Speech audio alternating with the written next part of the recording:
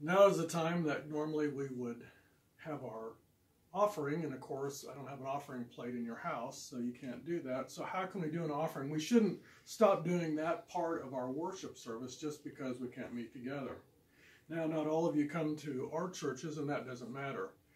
The important thing is that you're giving to the Lord, giving back a portion of what you've received, and you give that to the Lord in either service for your community, an offering for maybe those that can't afford to buy groceries or something else. But also the church, your church, is going to need money to keep going.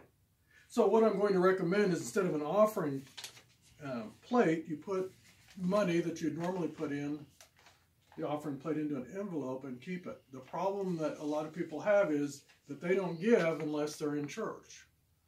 So if we miss 3 Sundays, your church may be hurting a little bit.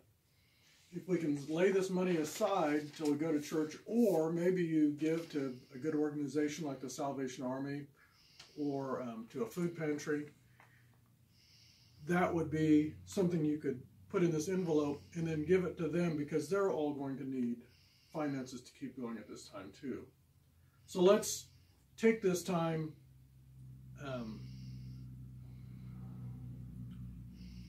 to give to the Lord, because we've received so much from Him. Let's pray.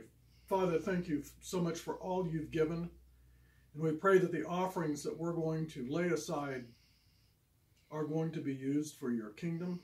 We pray that people would be blessed by the offerings that we are going to give, and we pray that we would be generous. Thank you that you have built up a generous people, and I pray that they would give now, even as things are getting pinched and resources may not be as free. I pray that you would touch hearts of those that can give to help others. We pray that you would bless this offering in Jesus' name. Amen.